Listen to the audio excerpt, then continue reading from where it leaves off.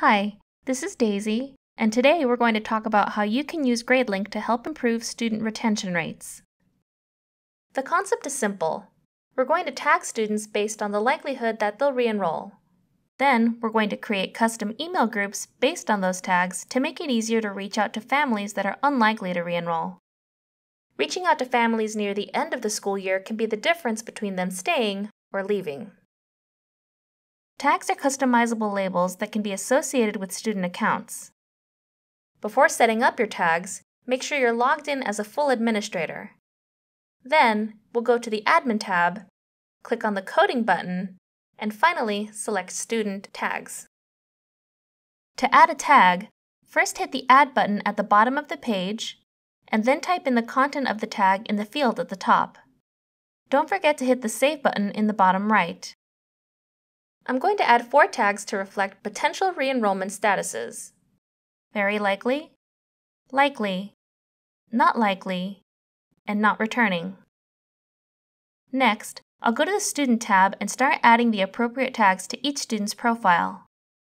On the main page, just click on the Tag field and then select a tag from the drop-down menu that appears.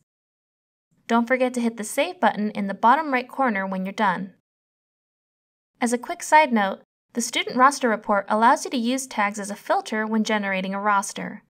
This can be useful if you want to quickly view a list of all students with a particular re-enrollment status. Once we're done adding tags to our students, we'll need to set up communication lines with their parents. In the Group section of the Communicate tab, we're going to set up groups for each tag we created. Hit Add New Group at the top of the page, and then enter a group name. I'll make a group for the very likely tag first. Then, we'll want to choose parents from the Person Type menu, specify only active parents, select the very likely tag, and finally hit Add. This creates a group that lets us communicate directly with parents of active students who've been tagged as very likely to re-enroll. The list on the right will display every individual currently part of the group, and if everything looks correct, hit Save Group at the bottom of the page. Now, when I go to send an email, I can just select my group to address the parents of every student who has that particular tag associated with their profile. That's all for today. If you have any questions, feel free to give us a call or head to gradelink.com and schedule a demo today.